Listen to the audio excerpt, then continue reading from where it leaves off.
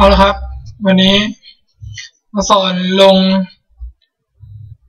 warZ survival สำหรับเพื่อนของผม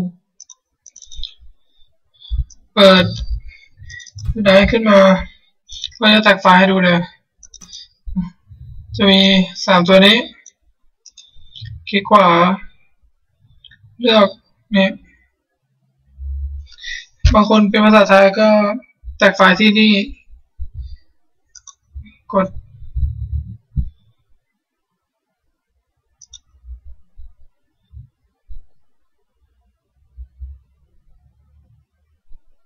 เดี๋ยวจะข้ามไปตอนแตกไฟล์เสร็จพอแตกไฟล์เสร็จจะได้เนี่ยโฟลเดอร์นี้มาsurvivalZคลิกเข้าไปจะได้ข้อมูลแบบนี้มาตัวนี้ก็แล้วแต่คนเปลี่ยนชื่อก็ได้ไม่เปลี่ยนก็ได้พอไม่งงผมเปลี่ยนเป็นลบsurvivalZออกให้เหลือแค่ launcher ก็อันนี้มันอัปเดตใหม่ให้เข้าที่เว็บนี้ตัวโหลด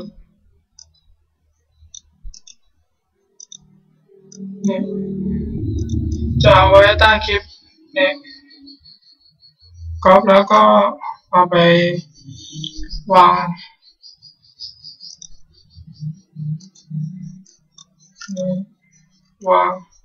แล้วก็กด enter มันก็จะโหลดแล้วจะได้ตัวนี้มา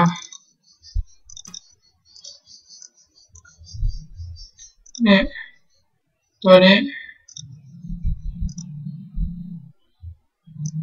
ก็แตกไฟล์ไม่ต้องแตกก็ได้กดคลิกซ้าย2 ทีครอบคลิกขวา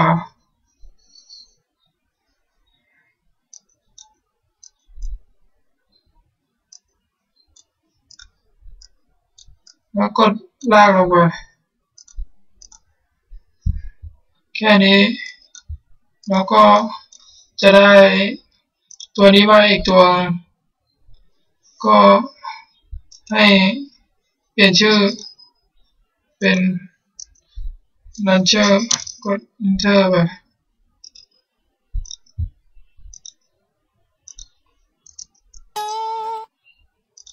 แล้วผมก็เป็นอันนี้ตัวนี้ขึ้นไปอีกตัวลองกดดู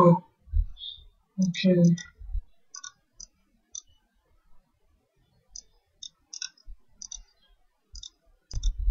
เพื่อใครๆที่มีปัญหาก็อันนี้เป็นตัวลิงก์ดาวน์โหลดใช้แก้ปัญหาก็คือ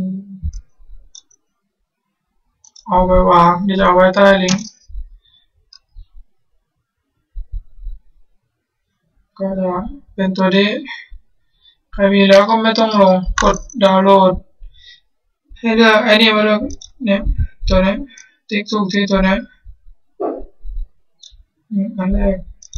แล้วก็กด next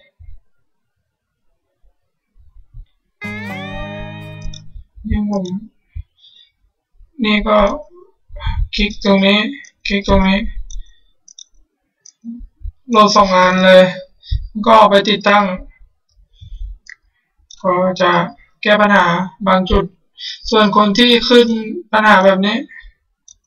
เนี่ยตัวนี้พิมพ์แบบนี้ก็ได้หรือผมจะเอา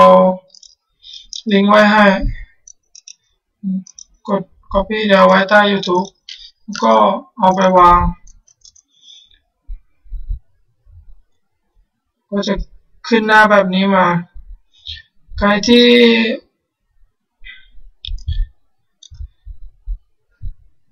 โอเคพอเราได้หน้าตาแบบนี้มาเราก็ดูว่า Windows เราเป็นกี่บิตนี่สำหรับ64อันนี้ของ32 บิตก็ตัวนี้ก็ได้ตัวแรกเนี่ยตัวนี้คลิกที่ดาวน์โหลดกดโหลด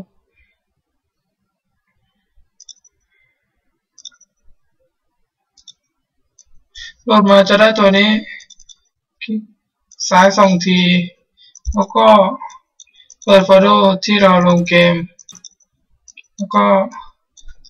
ก๊อปแล้วก็ลากมันไปวางแค่นี้ก็แก้ปัญหาที่ขึ้นตัวนี้ได้แล้วก็บางคนที่เข้าเกมไม่ได้ก็ให้ดูที่ไฟวอลหรือไม่ก็แอนตี้ไวรัสของเราผมใช้เป็นไบดูแอนตี้ไวรัสก็ปิดง่ายกดออฟไปหมดคนที่จะลบก็ให้เข้าที่สตาร์ทแล้วก็เลือกตัวนี้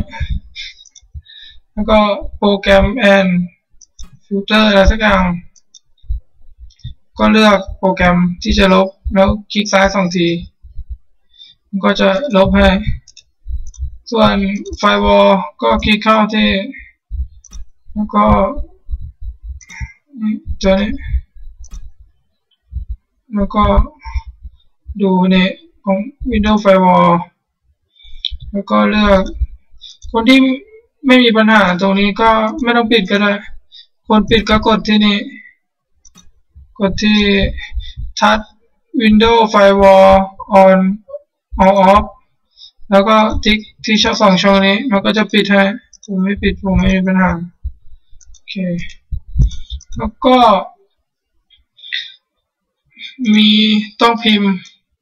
ตามก็คือกดตัวปุ่ม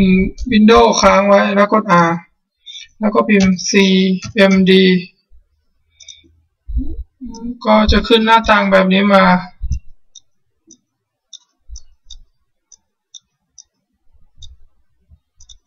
ก็ให้พิมพ์ตาม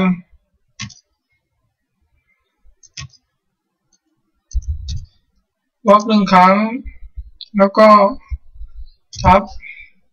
แล้วก็ไม่ต้อง set แล้วก็วรรค1 ครั้งไอตัวใหญ่ n c r e a s e u s e r